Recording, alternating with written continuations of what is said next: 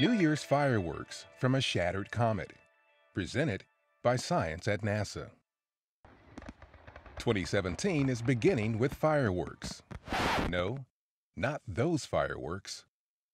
We're talking about a light show from shattered comet 2003 EH1.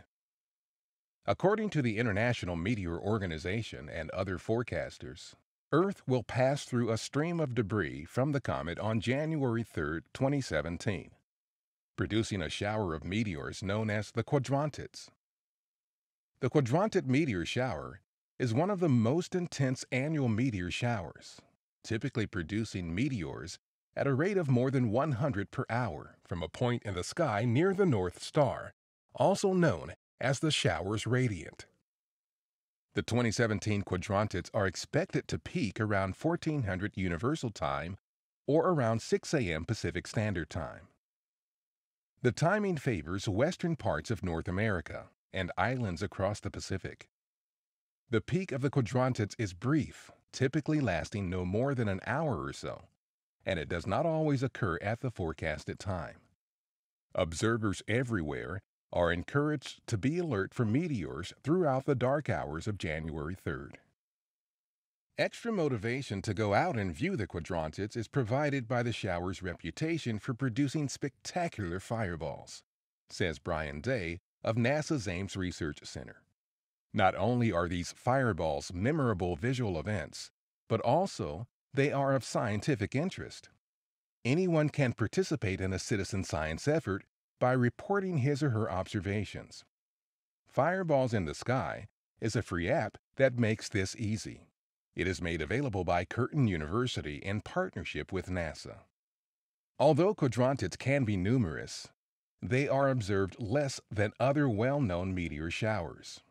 One reason is weather.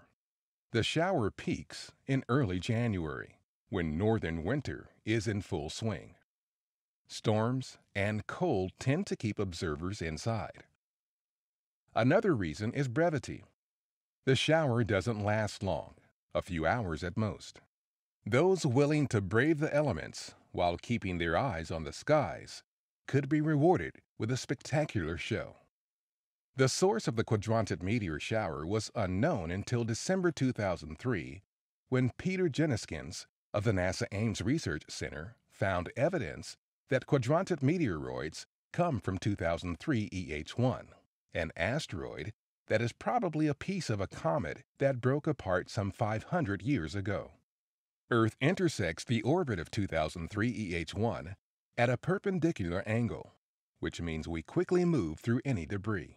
That's why the shower is so brief. Quadrantid meteors take their name from an obsolete constellation, Quadrans Muralis, found in early 19th century star atlases between Draco, Hercules, and Boötes. It was removed along with a few other constellations from crowded sky maps in 1922 when the International Astronomical Union adopted the modern list of 88 officially recognized constellations. Although the Quadrantids now fly out of the constellation Boötes, the meteors kept their old name, Quadrantid meteors. They come from a shattered comet and an extinct constellation.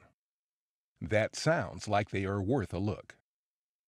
Bundle up for chilly meteor viewing on January 3rd. It's a great way to start the new year. For more news about backyard astronomy, stay tuned to science.nasa.gov.